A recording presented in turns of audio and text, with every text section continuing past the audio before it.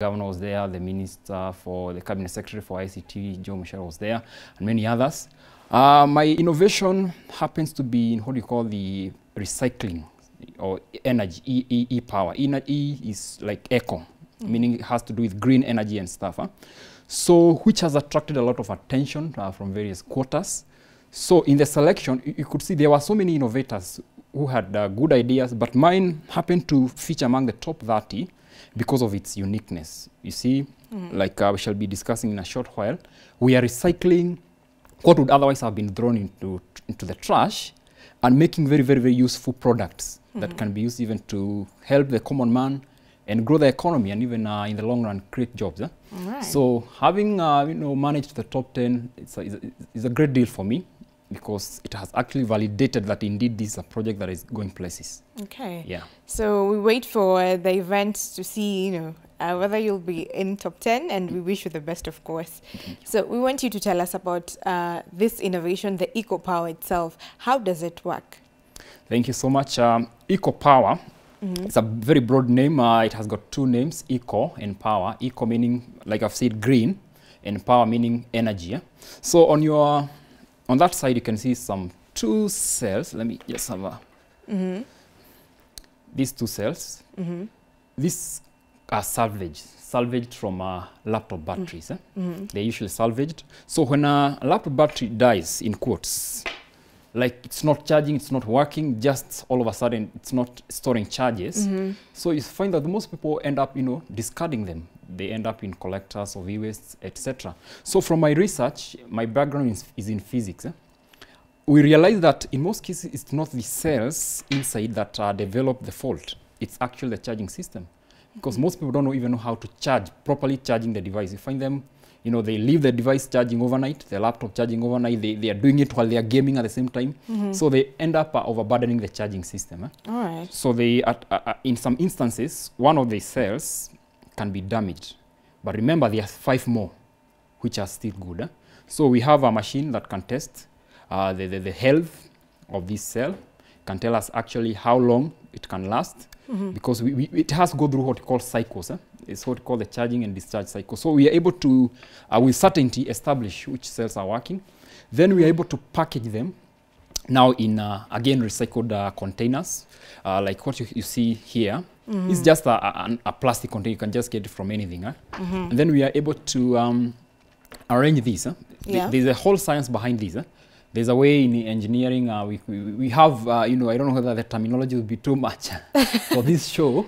We have what we call 3S, 2P, 16S, depending on the usage. Like this can go as far as even powering a vehicle. All right. So depending on what usage you want, we arrange those cells. Like for example, this one is just meant to power a normal bulb, 12 volts. All right. I have a bigger one here at the back. This one can even power a TV or a computer. So there are various what I would call voltage levels. So we package them such that we can, have each and every person, catered for. You have in Kenya, we talk about the mamambogas. Yeah. So the roadside vendors, yeah. They just want a portable light. They just hang it by the roadside, and then they can do their business. They are those people who want serious backup in their homes. Like let's assume lights go off, right? Then you want to continue watching your TV, or you want to continue using your computer. This one can do the job. So we have, that is the big one, yes. the big device. Yes. So now is it, I would ask, do you only use it as a backup, or can you use it as the main source of power? So this can work both the ways. Thank you for that question. Because this can be charged using 2 sources of power. So we have the mains, electricity, that's what we get, right? And then we have renewable sources like solar. Exactly. So in the event that somebody is off-grid, they can just hook this up to maybe a solar panel. Then they'll be charging on the go. Right. Actually, we have a project we want to start manufacturing bikes that can charge on the go, because we have so much solar on this side of Africa. So almost, I don't know how many days per year. So that is free energy that is being untapped. So you want to venture into that. Yes. So now, let me get you. You've said you used recycled batteries from laptops. Yes. And on the containers, they're also recycled. So basically, everything is eco-friendly over here. Yes. All right. So how did you come up with this? What struck you to just go for eco and go for backup? So, you know, for me, intrinsically, I'm always inclined to technology, to power, to lighting, to stuff, how stuff works. So where I live in 2020, I think 2019, 2020, there happened to be so many power outages. There will be so many of them. And then remember, I'm a teacher. I need sometimes to go through some, you know, reading and stuff. Now imagine you don't have power for a whole day. The following day you need to go to class. Or, like for example, in my case, I'm a physicist. How can a physics teacher be in dark when everybody else is in dark? It's like, you're not helping us. It doesn't make sense. It doesn't make sense. So I sat down, I made a Facebook post. I need to get good batteries. I used to use some traditional batteries. We call them lead acid.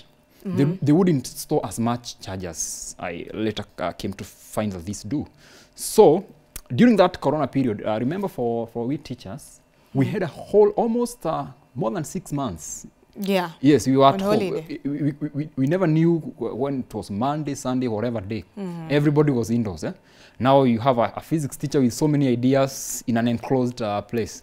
So you can imagine what you can imagine what would come out of that. So this is just part of what I did. We actually ended up doing so many things. I don't know whether I can mention. Yes, you can Yeah, mention. together with a friend of mine called Anthony Mobongo and Engineer Mberia, we made a very good prototype of a ventilator. Yes, we are among the first. Before the KU guys had done it, we even presented before the Ministry of Industrialization and KEBS. We were there. I also happened to make an automatic hand washing station. Just place your hands, you know, eject soap for you, and with a screen tells you what exactly you need to do at what time, and then releases water, automatic, then just switches off, automatic. So I had so much time to explore many areas, but then I settled for this because I saw so much potential in this particular innovation. So that's how I ended up with. I started small. I actually didn't start with the big one. I just needed lighting at first, so I started packaging in these small containers. But then I thought, why can't I also start powering my TV? Then I did my calculations, what I needed, and then I assembled. And here we go. Here we go. All right. So there's also another aspect to it that, you know, something about automatic. It goes automatic, the lights on and off. Tell us about that. Oh, thank you so much. I also didn't mention that I'm also a part-time teacher of robotics and the Internet of Things. So what that means, with robotics, we have got sensors. There's so many sensors that we can integrate in any device. So like, for example, this light, I needed it to be smart. So this happens in 2 ways. Yeah. If I plug this bulb on the right-hand side, using a remote controller, I can just switch it on and off. Using a remote controller, just from wherever you are, just switch on and off. It. Wow. All right. That, and then on this other side, if you want to, like right now, it is off because it can sense that there is light. But in the event there is darkness, it will automatically go on. So this can apply pretty much to anybody who is, like for example, you see in some cases, thieves break into homes because of darkness. Somebody maybe in the morning forgot to, in the evening forgot to switch on light, and then when they left and came back, maybe later in the night, they found a thief had already broken into their home. But this one will never fail because as long as there is darkness, it automatically switches on. Yeah, automatically switches itself on. And then I made an advancement to that. There's another one back here. This one, even I introduced another sensor we call microwave sensor. It can sense motion. So in case somebody is within the vicinity, it will just automatically switch on the light. And then if it doesn't sense motion, it will just go off. So if, for example, if you remain still in this studio for like 30 seconds, it will just go off. And then if somebody tries, to pick a pin or to wake up or to whatever, it will again activate. So what does it aim to achieve with that? So again, all these are meant to, this lighting, just like I said, are smart. Like it can provide normal lighting, but also security because in Kenya we talk about mulikamuizi.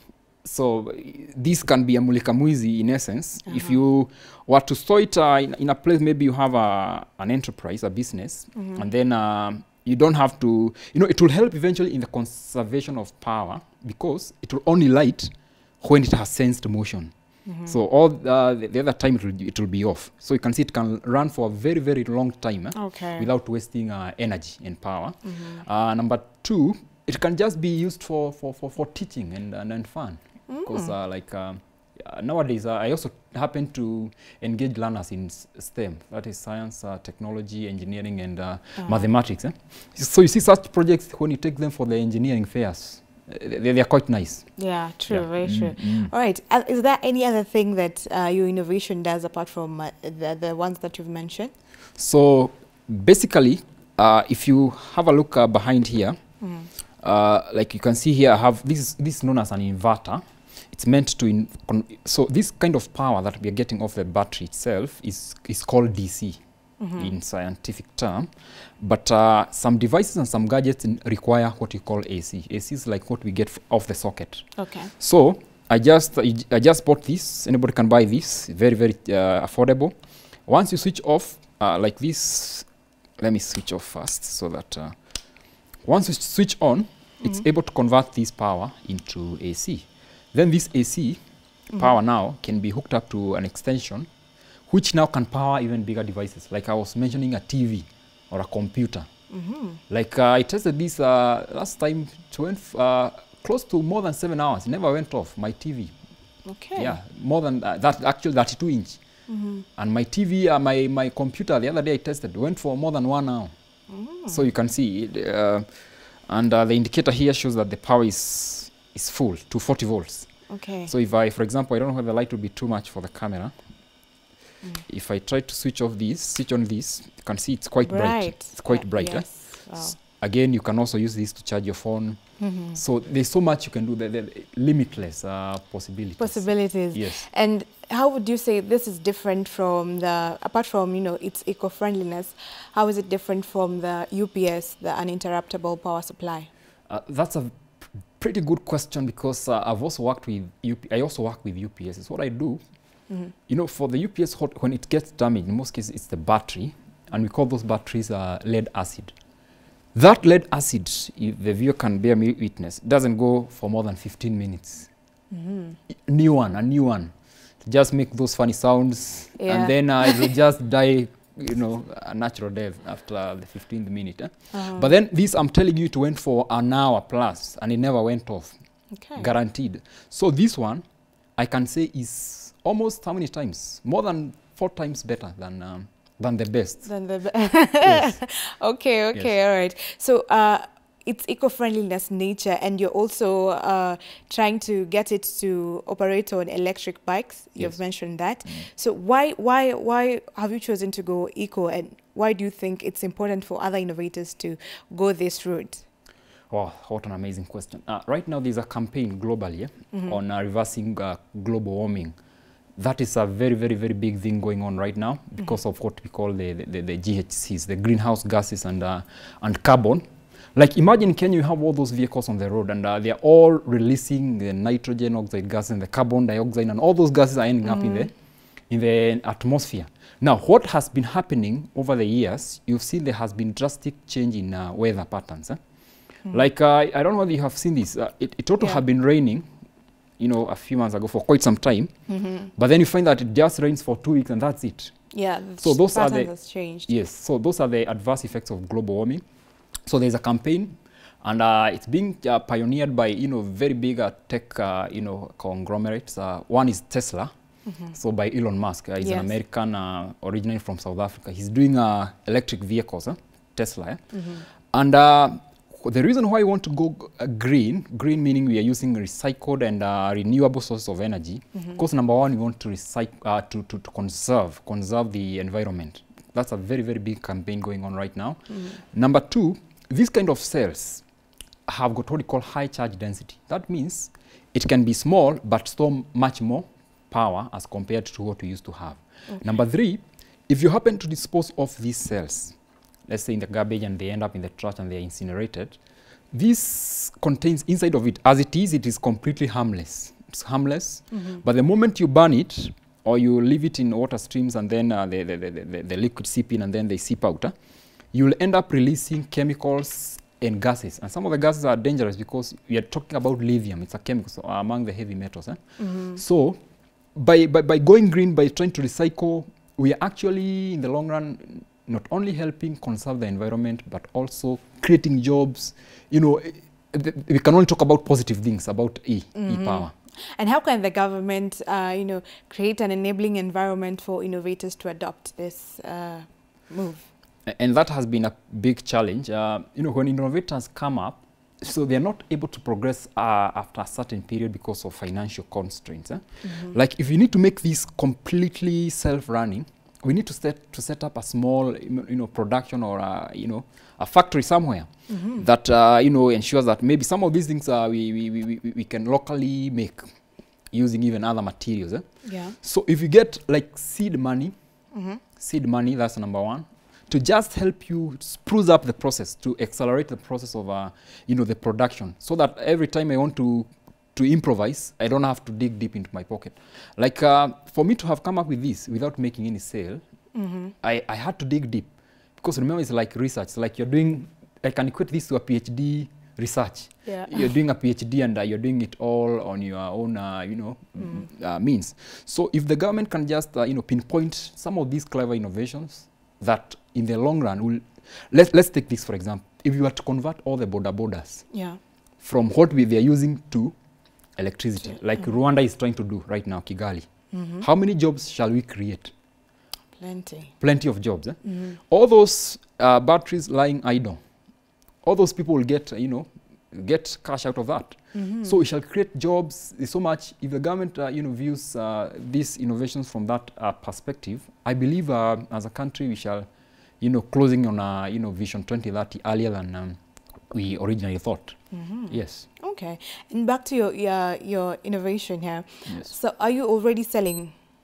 Yes. We have just started, you know, selling pre-order because we are in the final stages of prototyping.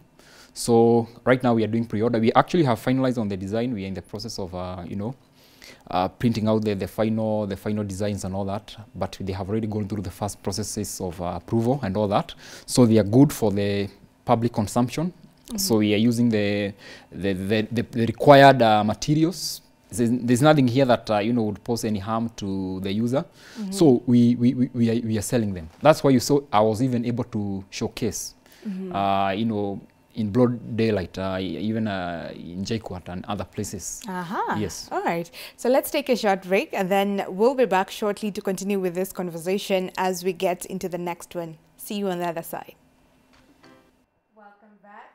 We are on Sport on Tech. This is Why in the Morning. Thank you for staying with us. We are looking at an innovation called the Eco Power, invented by Paul Waweru over here.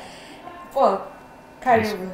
Again, so tell us, now you've told us that you're already selling. Yes. So now, do you have a warranty for someone who's buying? Yes. And this is a matter I do when I give a warranty. Tesla currently is giving a warranty of 8 years. Sorry. So just repeat your question on whether I'm doing the warranty. I just want to take you back to what I mentioned about Tesla vehicles. So they give a warranty of 8 years, and they say that their cars can, you know, go up to 15 years without replacing the batteries. Remember, they use the same technology, the same cells. Actually, they are not the manufacturer. They go for, you know, cells from Sony. Like this one is made by Samsung, you can see. So I can guarantee anybody who will be buying this that they will not come back to me with any fault for the next 2 years. Guaranteed. Because I've said this, nowadays we don't use the kind of charging that laptops use. We use what we call BMSs, very intelligent battery management systems. So I can guarantee them 2 years. 2 years guarantee? Yes. Okay. And how is the reception so far from the public? It's absolutely overwhelming. Like I've said, we are doing pre-orders. I'm actually, sometimes because of the nature of my, you know, full-time job, and due to the fact that we are just starting, I'm unable to, you know, meet some of these fully because of the time factor, time constraint. So there is a time I'm now bringing in, I'm trying to work with universities currently, ZTech, so which of course happened to be, you know, incubated at the AYIETA. I was among the pioneers, incubatees there. So we recruit some of those engineering students, we train them how to do this, because they are also very interested. If you see my charts, oh, I saw you, I want to be part of this. I saw you in Kiambu Innovation Week, I want to be part of this. Then we bring them on board. And that's actually what another friend of mine did, Anthony Movongo. So we are heading that direction. So we are able to deliver. Okay, that's a good thing that you're doing there, bringing up other innovators. Yes. And what does it take? Maybe someone would ask, to be, creative, to be an innovator. Do you have to have a background in physics like you have, or something? What do you need? What does it take? Not exactly. Being an innovator is innate, it's inborn, because God gives everybody, talent. So you find that not everybody can innovate. That's for a fact. Somebody else can sing, somebody else can play a music instrument, somebody else can cook, can do blah, blah, blah. So if, for example, you see your kid is damaging, electronic gadgets, is disassembling them, trying to see who is this person speaking.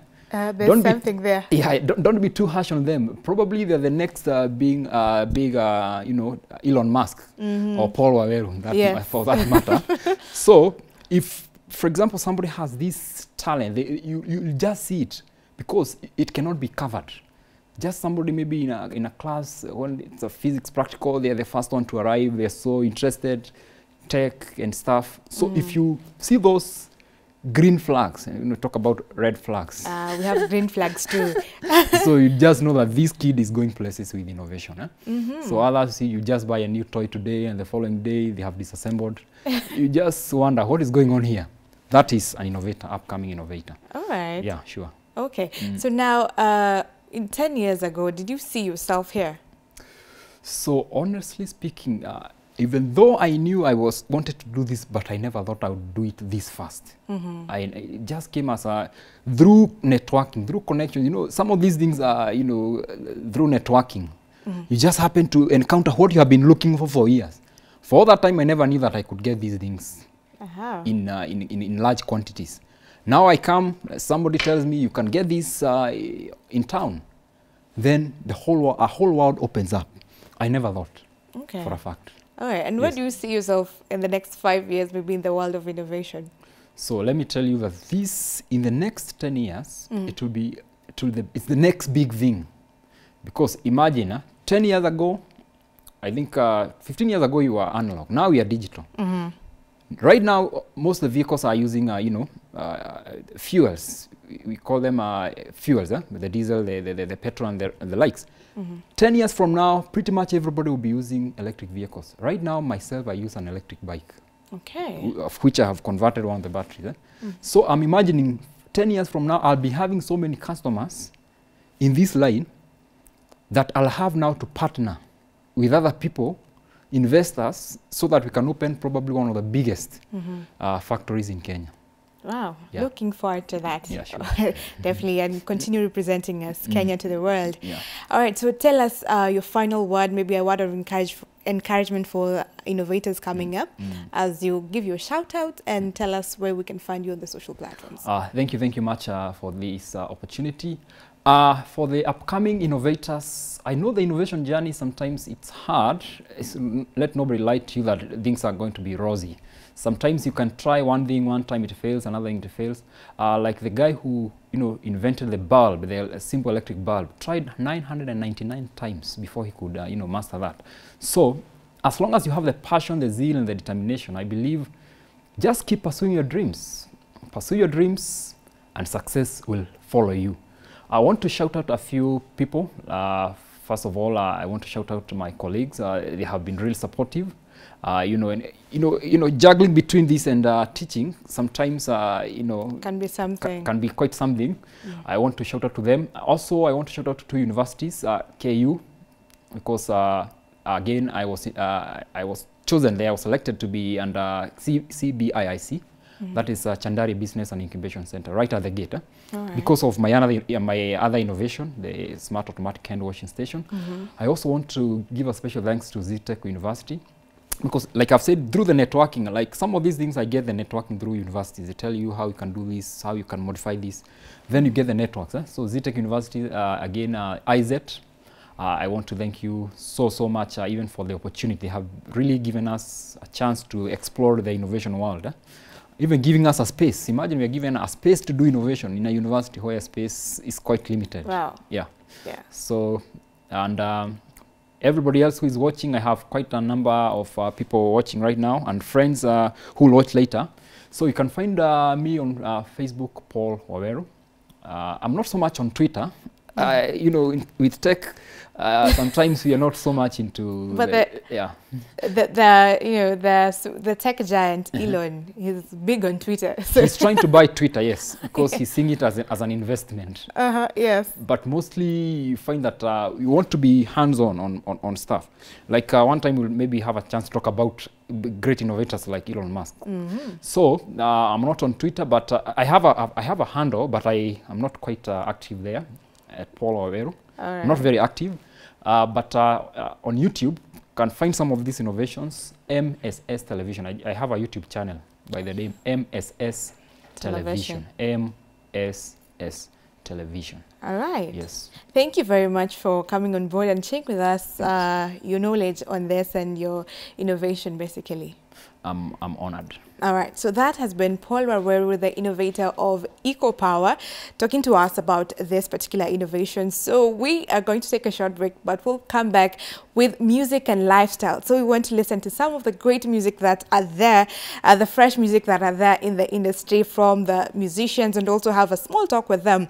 Don't go too far. The question we're asking on social media, that is on Y254 channel, is mnakumbuka zile mchongwano za primary ni gani ilikuwa favorite? Talk to us. The hashtag to use is Thursday Vibes. See you on the other side.